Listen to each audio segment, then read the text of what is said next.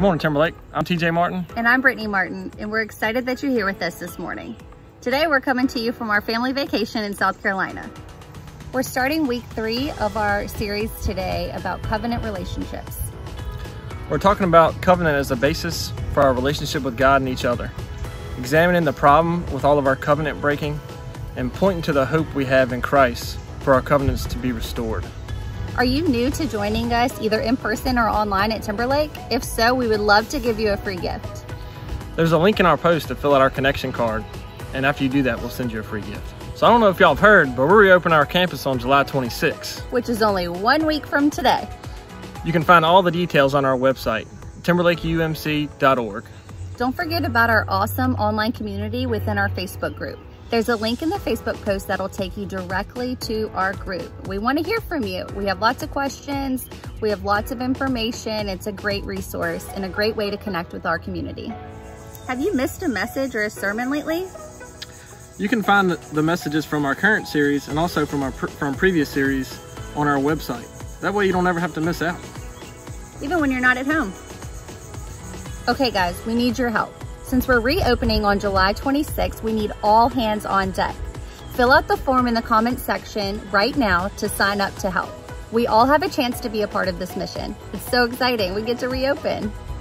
Thanks for joining us today online. We're gonna go to the countdown. In the meantime, welcome each other in the comments section for some virtual community time. We'll be back soon.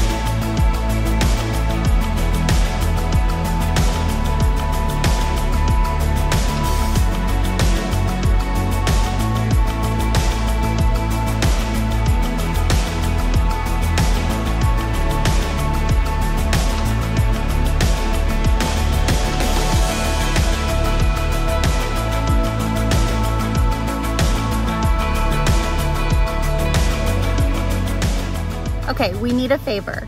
Share the stream. Click the share button on Facebook so your friends can join in. We all know someone that could benefit from the message this morning.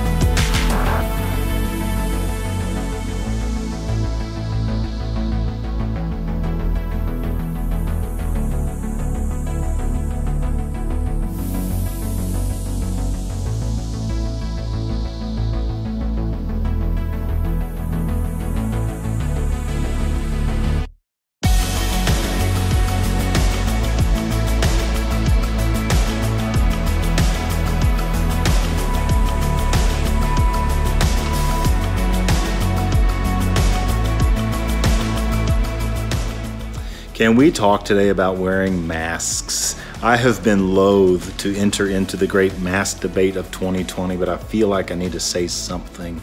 Some of you are already convinced that it is good, or at least reasonable, to wear masks. I'm mostly interested in talking to those of you who are not convinced that it's good or maybe not even reasonable.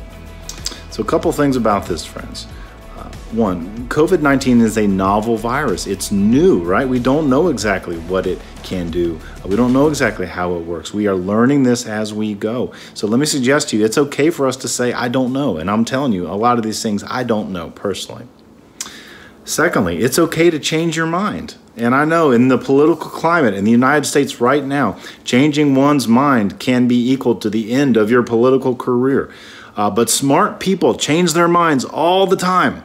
Especially scientists. That's how the scientific method works. You know this, right? You propose a theory, you do experiments which allow you to confirm or reject your theory, and you grow in your understanding, and you change your mind based on the current evidence.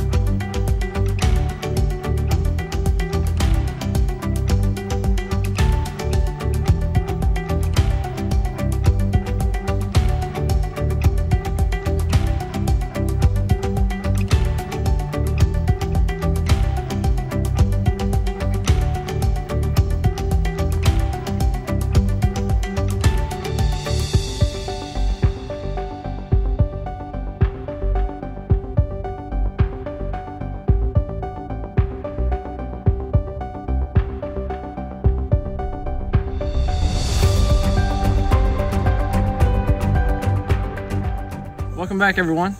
I'm TJ Martin. And I'm Brittany Martin. And our service today is going to have a time of music, time of prayer, scripture readings, and a great message as we continue our series, Covenant Relationships. So later in the service, there's going to be a time for offering. You can give by text, you can give by mail, or you can give online. Your generosity leads to our mission to reach, feed, and release people to be the hands and feet of Jesus. Are you new to joining us either in person or online at Timberlake? If so, we would love to give you a free gift. There's a link in our post to fill out our connection card, and after you do that, we'll send you a free gift. All right, all you cool cats and kittens, we want to know who's watching with you today. Easy, Carol. It's digital community time, so welcome each other in the comments below and let us know who's watching with you today and where you're watching from. And don't forget about our Rooted daily devotional online. It's got great content from our pastors and leaders. You can find it on our website at timberlakeumc.org. Okay guys, we need your help. Since we're reopening on July 26th, we need all hands on deck. Fill out the form in the comments section right now to sign up to help. We all have a chance to be a part of this mission. It's so exciting, we get to reopen. Don't forget about our awesome online community within our Facebook group. There's a link in the Facebook post that'll take you directly to our group. We want to hear from you. We have lots of questions. We have lots of information. It's a great resource and a great way to connect with our community.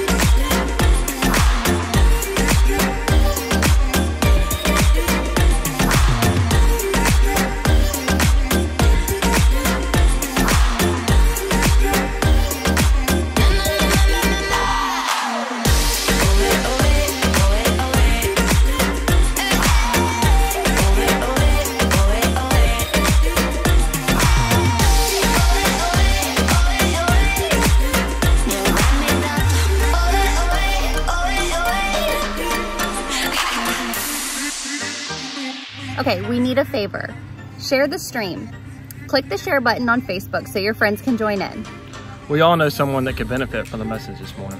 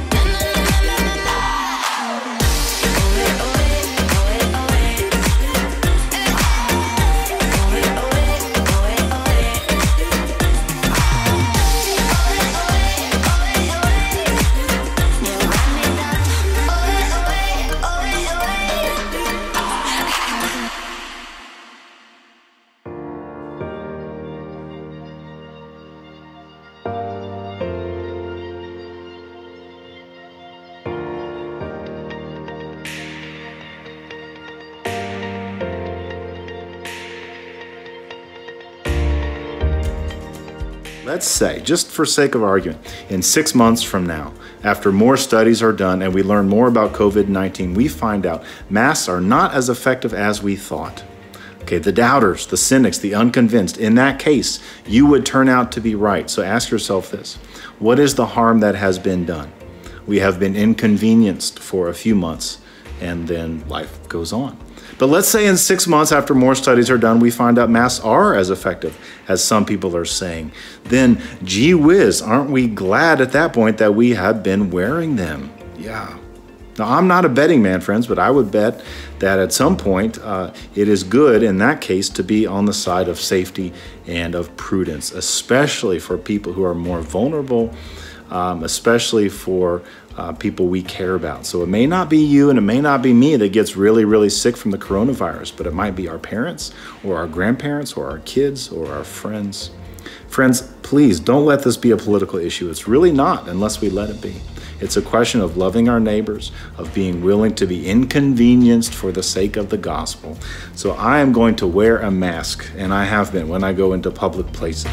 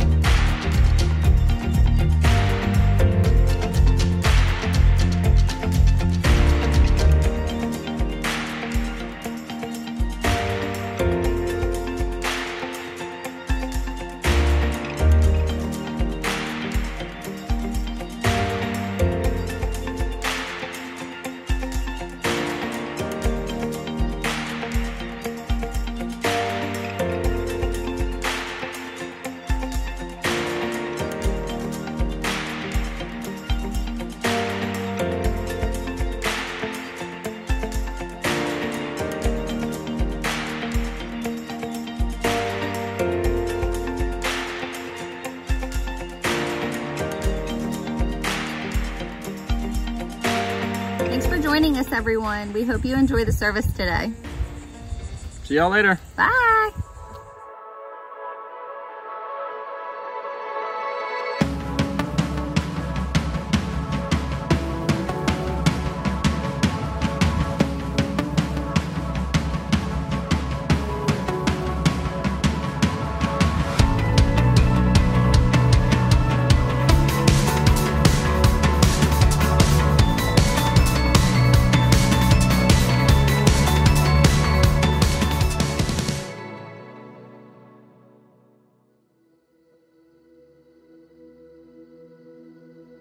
Welcome to worship. My name is Pastor Brad, and we are Timberlake United Methodist Church. Thank you so much for joining us as we worship the living God together. Friends, I want to say to you that worship in your living room is just as real and authentic as worship in the church building.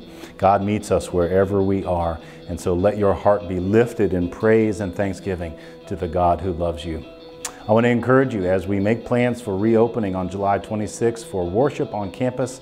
Be patient, friends, and let us take this together one day at a time, 1 week at a time. We do not know exactly what the future holds for us, but we know who holds the future, and God will be with us as we go. We'll have more details for you later in this service during the mission moment about what to expect as you come back on campus. And remember that if you're not ready to come back on campus, that's okay. We will continue to have online worship. In the meantime, if you plan to join us for on-campus worship, please RSVP. Let us know that you're coming so we can save a seat for you and be ready. Friends, now give your heart, give your mind, give your attention to the living God, and let's worship God, Father, Son, and Holy Spirit together.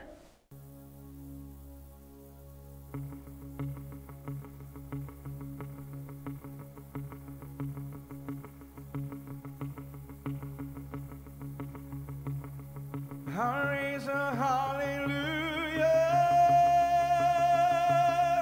in the presence of my enemies. I raise a hallelujah louder than the unbelief. I raise a hallelujah. My weapon is a melody. I raise a hallelujah. Heaven comes to fight for me. I'm gonna sing in the middle of the storm. Louder and louder, you're gonna hear my praises roar. Up from the ashes, hope will arise. Death is defeated.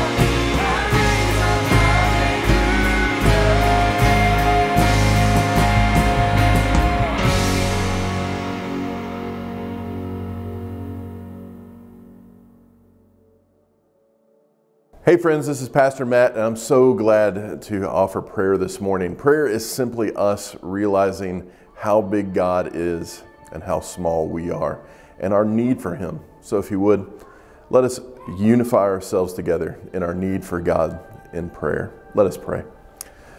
Father God, I say thank you. I say thank you for who you are.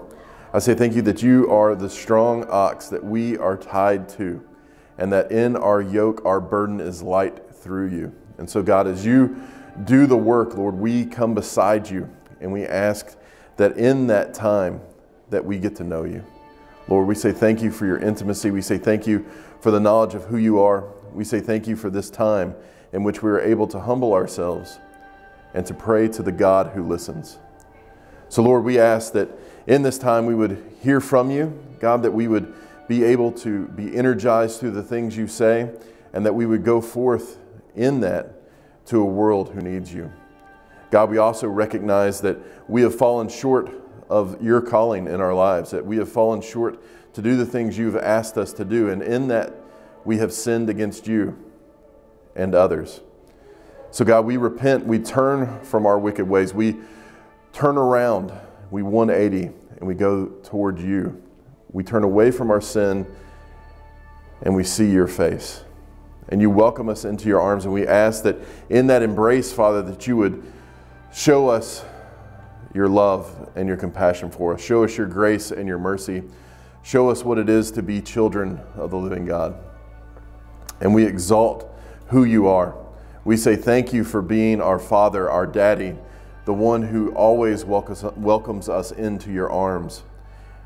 And so, God, we acknowledge that there is a world who is desperate, that needs to know your love and that needs to have your embrace. And you have called us to be those who are ambassadors of yours, that we are children sent out to tell the message of our great Father. And so, Lord, we ask that we would embrace who you are and that we would look to have right relationship with you and with others.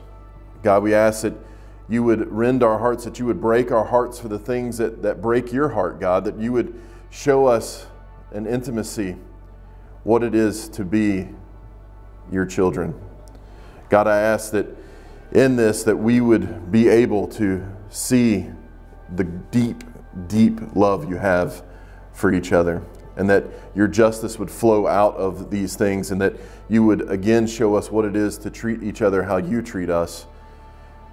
God, we ask that you would ignite a fire of justice in our nation, Lord, that you would be with our leaders, God. We pray for our president. We pray for those who are in places of power, that they would see and seek your face, and that in your wisdom they would be able to lead out, to unify, to bring good things to this nation and to the world. God, we say thank you for our local leaders and those who are making decisions, whether it be school boards or principals or those concerning education, God, and we just ask that you would wrap your wisdom around them, that you would give them the ability to seek exactly what it is, the perfect understanding of what it looks like in this crazy time to be in school and those things. God, we ask that you would give us the ability as well to lay down our own self, and that you would allow us to embrace you first, allow for our opinions to be last, and that we would be able to lay our lives down for our friends. God, in whichever way that looks, God, we ask to be a people of humility, a people of unity, and that your church would look beautiful in this time toward others. Lord, there are a lot of things that we can make look ugly, but God, we ask that you would make us look beautiful. So we ask for your unity. We ask for the ability to be together. God, I say thank you for Jesus. I say thank you for his life and what it looks like to have a life that is laid down, and he showed us that perfect example on the cross. And so God, we ask that you would give us the ability to look like Jesus in our lives. Lord, we say thank you for the ability to lay our lives down for others. God, in that you have taught us many things as well, and as Jesus was here on the earth, he taught us how to pray. And so we want to unite ourselves in this moment underneath the banner of what he taught us as we say these words together. Our Father, who art in heaven, hallowed be thy name. Thy kingdom come, thy will be done, on earth as it is in heaven. Give us this day our daily bread, and forgive us of our trespasses, as we forgive those who have trespassed against us. And lead us not into temptation, but deliver us from evil. For thine is the kingdom, and the power, and the glory, forever and ever. Amen.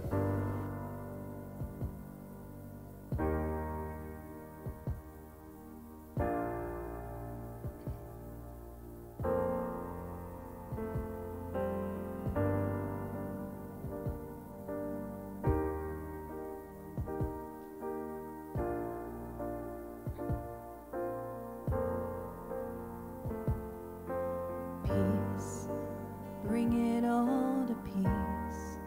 The storm surrounding me, let it break at your name. Still, call the sea to still, the rage in me to still every wave at your name. Jesus, Jesus, you make the darkness tremble. Jesus, Jesus, you silence fear. Jesus, Jesus, you make the darkness tremble. Jesus, Jesus, breathe, call these bones to live, call these lungs to sing once again.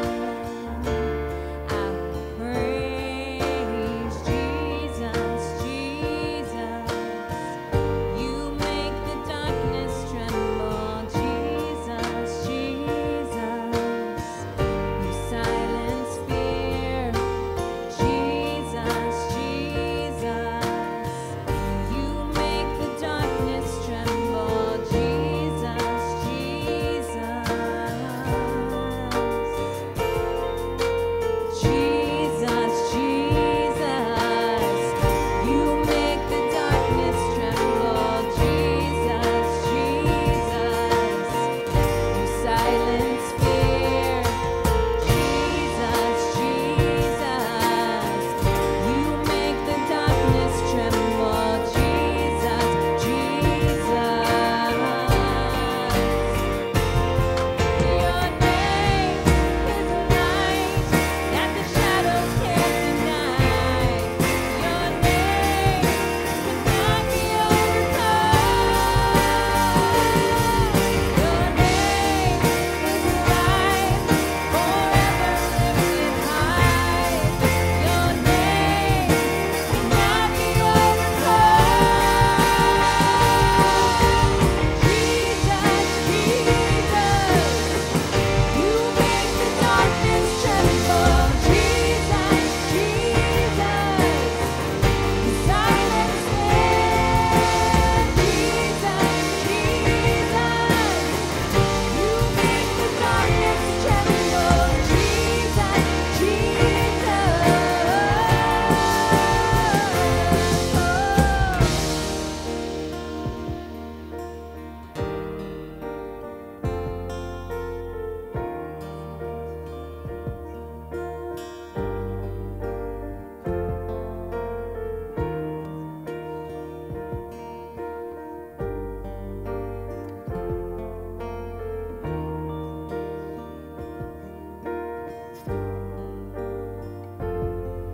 your name is a light that the shadows can't deny. Your name cannot be overcome. Your name is alive, forever lifted high. Your name cannot be overcome. Your name is a light that the shadows can't deny. Your name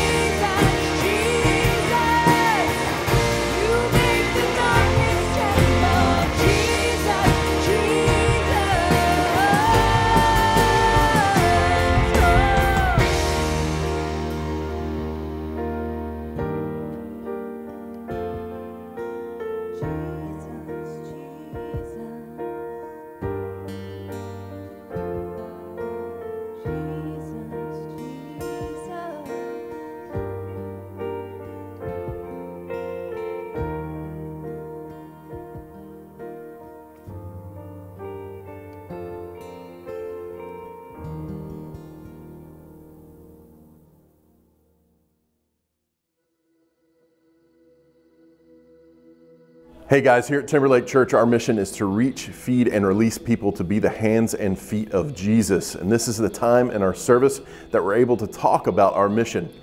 Next week, July 26th, we are going to be back in the building for worship. Praise God. And so I have a couple of friends, Debbie Lester and Gary Marple, who are going to share a little bit about what our expectations will be for us as we gather as a church again here in the building. Hi, my name is Gary Marple, and I'm super glad to be here.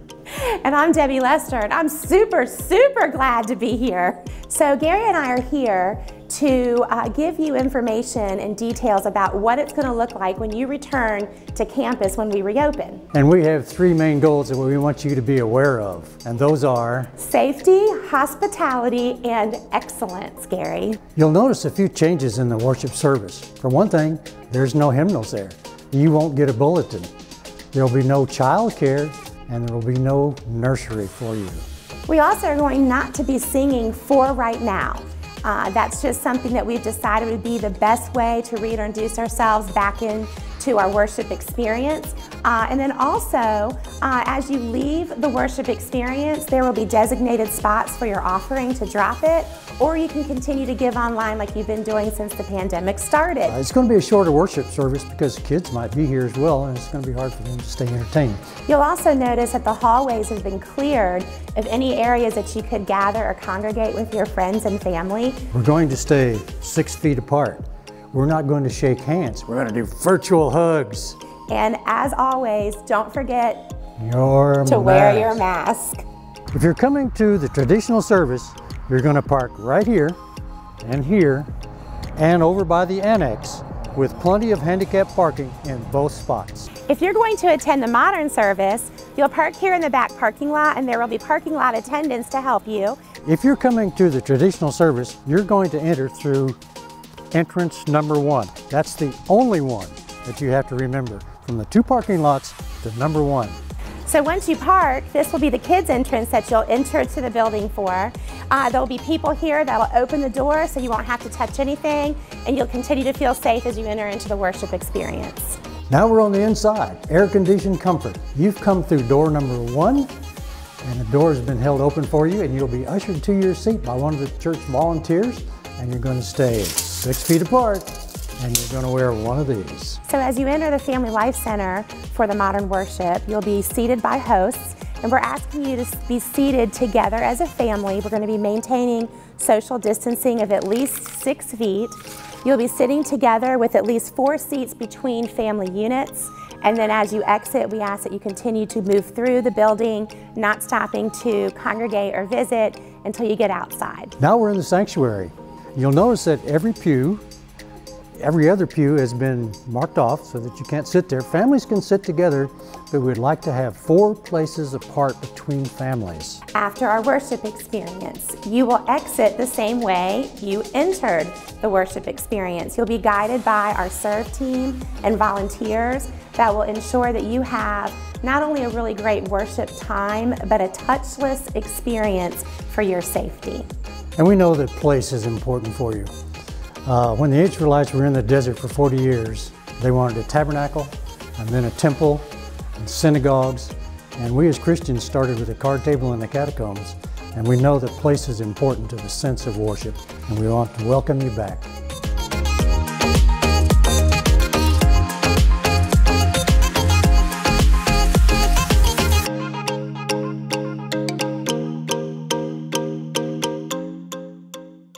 So friends, it's exciting to think about all the opportunities that we're about to have in being able to gather again in in-person worship. This is directly because of your generosity. And so I want to talk about this time of giving that we're entering into in our service today. And there's 3 ways that we are now able to give. One is through check. Put a check in the mail, write out to Timberlake United Methodist Church, and put that in there. Every day we have people coming in to make sure that those things are processed quickly and safely. Number 2 is text to give. That number will be on the screen in just a moment, and it's an easy way that you're able to do your offering. And the 3rd way, of course, is to go to timberlakeumc.org and give directly through our website. Isn't it exciting to think about what the Lord has for us here in the near future? Let us praise the Lord together through giving.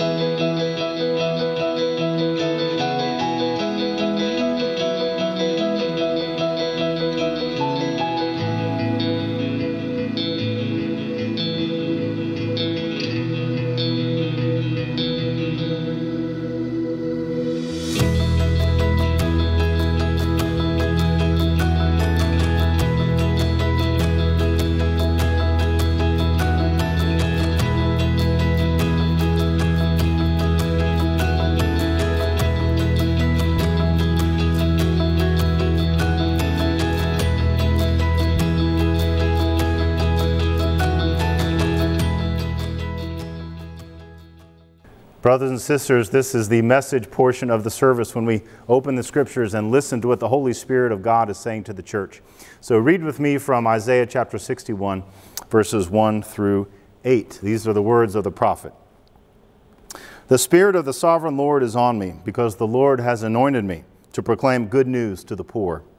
He has sent me to bind up the brokenhearted, to proclaim freedom for the captives and release from darkness for the prisoners, to proclaim the year of the Lord's favor and the day of vengeance of our God, to comfort all who mourn and provide for those who grieve in Zion, to bestow on them a crown of beauty instead of ashes, the oil of joy instead of mourning, and a garment of praise instead of a spirit of despair. They will be called oaks of righteousness, a planting of the Lord for the display of his splendor. They will rebuild the ancient ruins and restore the places long devastated. They will renew the ruined cities that have been devastated for generations. Strangers will shepherd your flocks. Foreigners will work your fields and vineyards. And you will be called priests of the Lord. You will be named ministers of our God. You will feed on the wealth of nations, and in their riches you will boast. Instead of your shame, you will receive a double portion, and instead of disgrace, you will rejoice in your inheritance. And so you will inherit a double portion in your land, and everlasting joy will be yours. For I, the Lord, love justice. I hate robbery and wrongdoing. In my faithfulness, I will reward my people and make an everlasting covenant with them. This is the word of God for us, the people of God. Thanks be to God. I've got a question for you today, friends.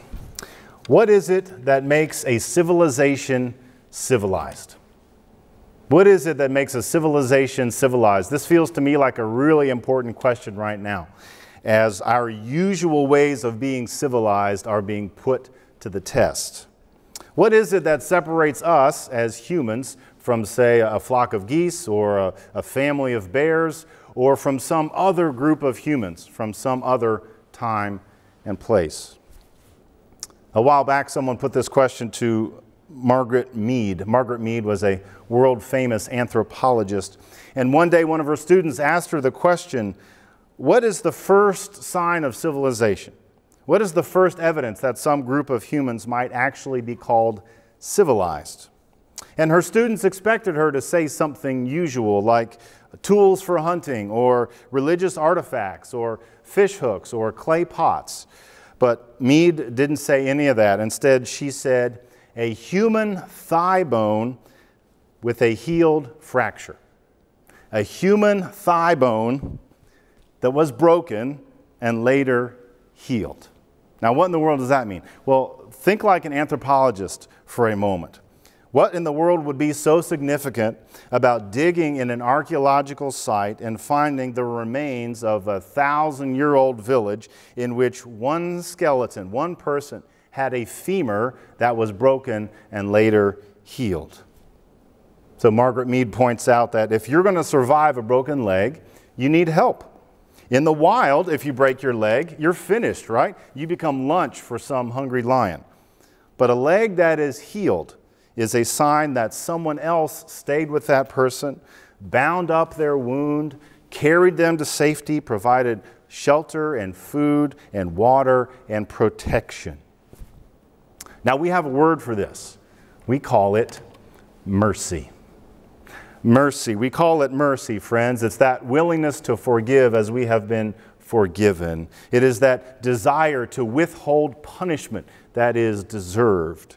It is that divine drive to care for the least person in our midst, the person with the broken leg, the person with the broken spirit.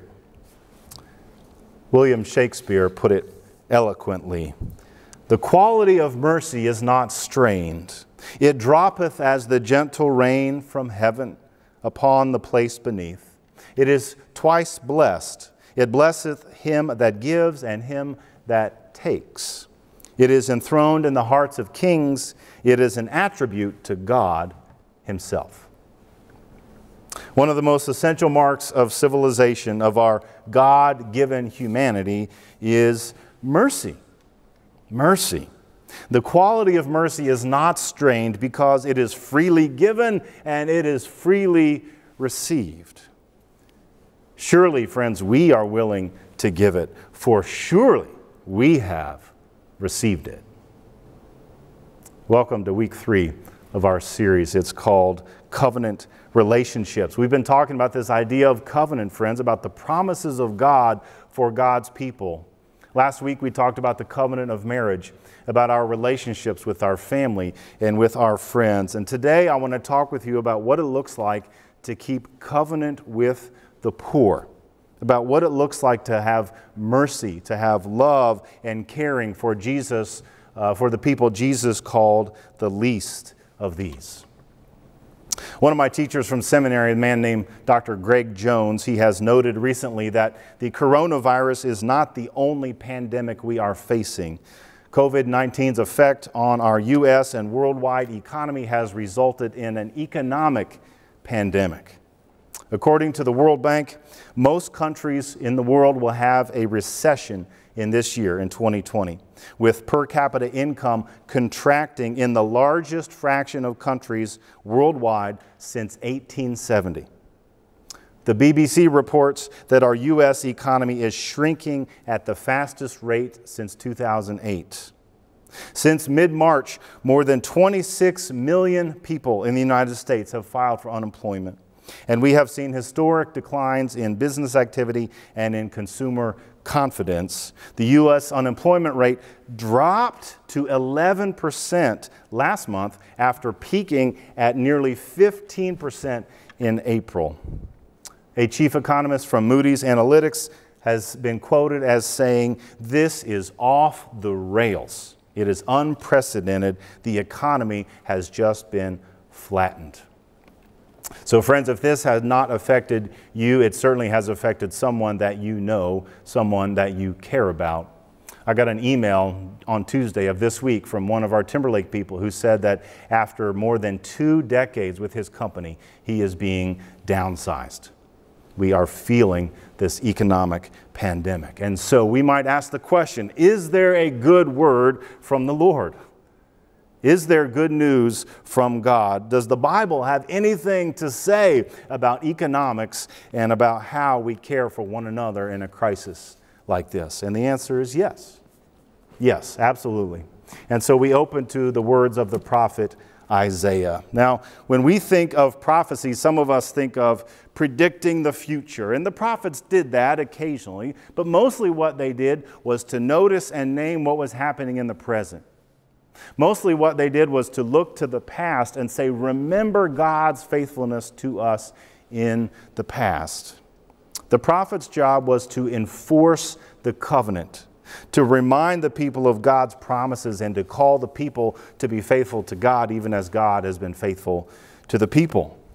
The prophets were always demanding that the people repent of their sin and they worship God and obey God's laws. But you got to realize, not in some sort of general religious way, like, hey, everybody, be good people.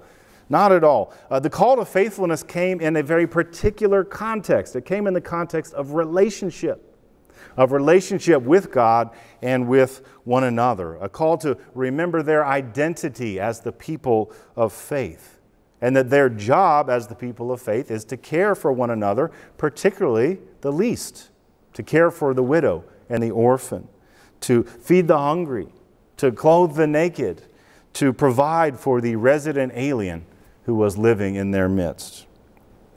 And so the prophet Isaiah said in chapter 61, "The Spirit of the Sovereign Lord is on me, because the Lord has anointed me to proclaim good news to the poor. He has sent me to bind up the brokenhearted, to proclaim freedom for the captives and release from darkness for the prisoners. For I, the Lord, love justice. I hate robbery and wrongdoing. In my faithfulness I will reward my people and make an everlasting covenant with them." Now that sounds good, right? And we know that is what God intends, and that is what God will eventually do. But when you and I turn on the news in the evening, or we go to the internet, we don't hear a lot of good news for the poor, do we? We don't see the captives being freed. We don't see the prisoners being released. We know what the problem is. What in the world is the solution to this economic pandemic? Well, surely, friends, the solution is at least partly political and legislative, right? We need legislators to make laws that help people rather than hurt them. Surely the solution is partly educational. We know that education has the power to lift people out of difficult circumstances. We know that we need a reform of our broken healthcare system. So many people carry crippling medical debt. And I love that many of you are already part of these solutions in our community. Many of you run small businesses, and so you provide jobs to people who need them. You educate children. You educate families. You work in channels of government and in public service and in healthcare to care for the people of our community. Friends, bless you. Thank you for your service. That is so wonderful, and we bless you for it. And yet, as necessary as these solutions are, we know they're not sufficient, don't we? We know that those things are not enough because the world needs the grace of Jesus Christ, which is where we come in. You and me and all of us together collectively, because we are the church of Jesus Christ.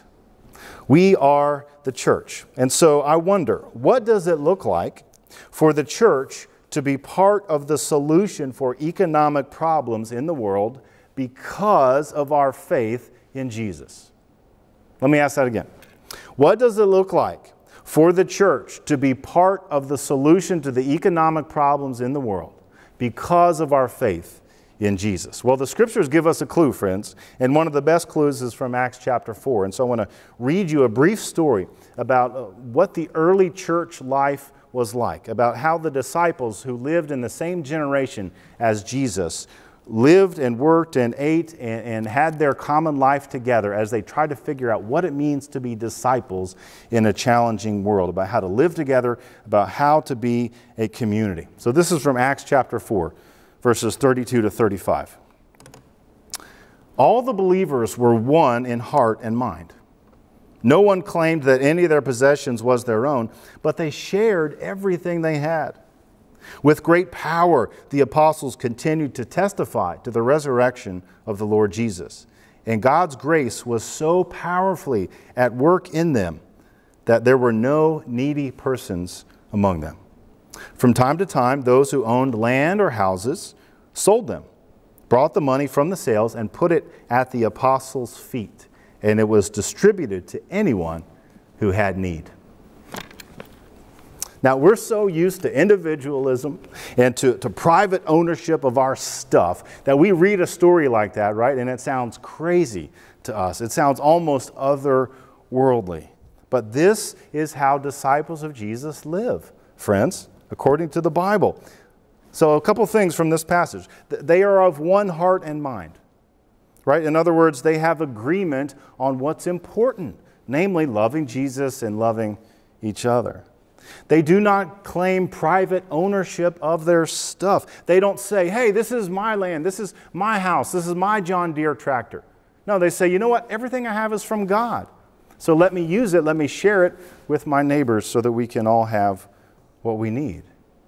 The story says they consistently give testimony to the resurrection of Jesus. It's the truth of the resurrection. It's their new life in Christ that is at the center of their common life. which means their motive isn't economics.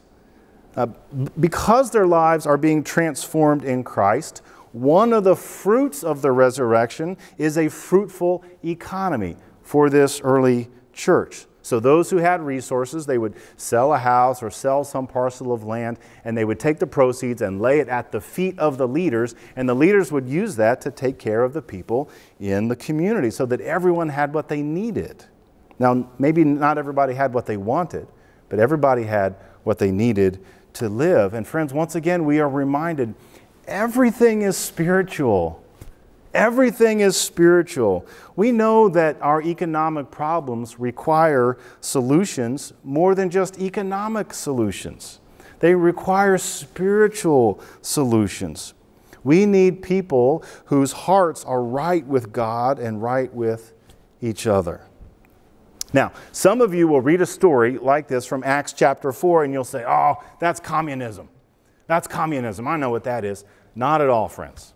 Not at all. Remember, we are not talking about economic solutions. We're talking about spiritual solutions that have economic implications. In the economy of God, there is an abundance that means everyone has enough. Everyone has exactly what they need because God provides for His children through the grace of Jesus Christ. Taking a story like this from Acts 4 and calling it communism is also what we call anachronistic. It's out of time order. Communism wasn't even invented back then. And more importantly, friends, notice the disciples were not sharing what they had because the government required them to. Not at all. They were doing it because this is what it means to follow Jesus. They were doing it because this is what Jesus required of them. I don't know about you. I have very little trust in the power of governments to provide for people. But I have great trust in God and God's people to be the kind of movement in which every person is included. And so we might take this story from Acts chapter 4 and call it intentional Christian community. Intentional Christian community. The disciples of Jesus taking the covenant of God so seriously that they are absolutely committed to taking care of each other, spiritually, medically, emotionally, economically. Now, this is not easy, friends. This is not easy. Living according to Acts chapter 4 would constitute a pretty radical shift for many of us who are listening to this story today. And I'll be honest with you, I'm not sure how you scale it. Because I can imagine pretty easily how you do this with a family of 5. But I'm not sure how you do this for a city of 50,000. So I'm not sure how you scale it. But it's clear how you start. It's very clear how you start. Jesus started with 12 friends. You can start with your family. You can start with your life group and with your neighborhood. And what you do is you take care of each other and make sure that everyone has what they need. So that the one who loses his or her job is provided for, and the one who is hungry gets food, and the one who is naked gets clothing. And then what happens is you expand your circle little by little as the Spirit gives you ability, so you draw more and more into the circle of God's provision and love. In the heart of Timberlake, there is love for the poor. I know it. I know your heart. There is love for the poor. But I wonder, do we know who they are? Do we know people who are in poverty? I find many of us continue to be surprised at just how many hungry folks there are right here in Campbell County and in Bedford County. A good next step might be for us to do the work of learning about our neighbors, who they are, about where they live, about how we can bless them, about how they can bless us. Friends, please get this. We're not really talking about charity. We're talking about community. We're not really talking about giving handouts. We're talking about being the hands of Jesus for those who are in need. We're talking about restoring the covenant that God has given us with our neighbors. Because God has promised to provide everything we need for abundant life. not just for us, but for all of God's children. The Spirit of the Sovereign Lord is on me, because the Lord has anointed me to proclaim good news to the poor. He has sent me to bind up the brokenhearted, to proclaim freedom for the captives and release from darkness for the prisoners. For I, the Lord, love justice. I hate robbery and wrongdoing. In my faithfulness, I will reward my people and make an everlasting covenant with them. Let God's people say, amen.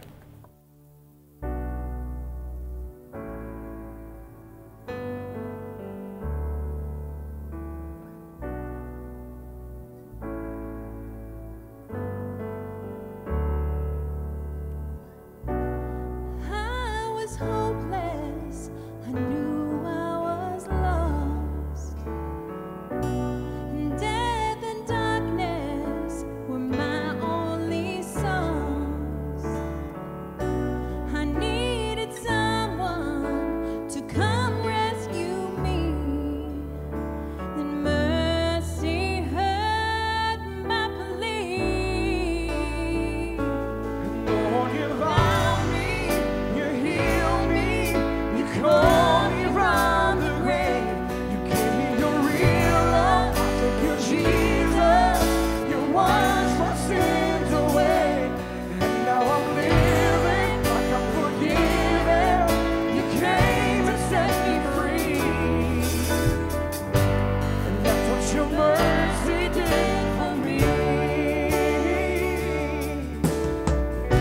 You gave me beauty while guilty stains.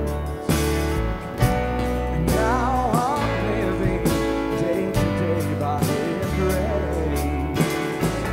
So excuse me if I can't complain about the rain, 'cause I know that I've been saved. The Lord, you loved me, you healed me, you called me from the grave. You gave me your real love. I thank you, Jesus. You washed my sins away. And now I'm living like I'm forgiven. You came and set me free. And that's what your mercy did for me. Oh, yeah. And every morning, mercy will restore me. I will proclaim. And even if the world may roll before me, I will proclaim. Lord, you love me, you heal me, you call me from the grave. You gave me your real love. Thank you, Jesus. You washed my sins away. And now I'm living like I'm forgiven. You came and set me free. And that's what your mercy did for me. Oh, I'm so grateful for your mercy. That's what your mercy did for me. That's what your mercy did for me. Oh, I'm so grateful for your mercy. That's what your mercy did for me. I'm so grateful, oh yeah. That's what your mercy did for me. Oh, and that's what your mercy did for me. Oh yeah.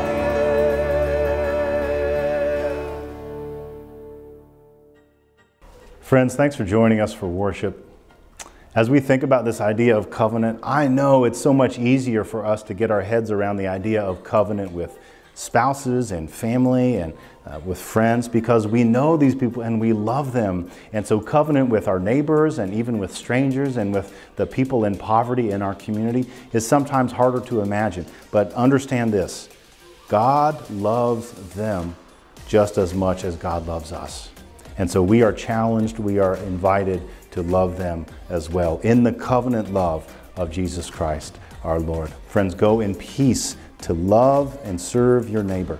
In the name of the Father, Son, and Holy Spirit. Amen.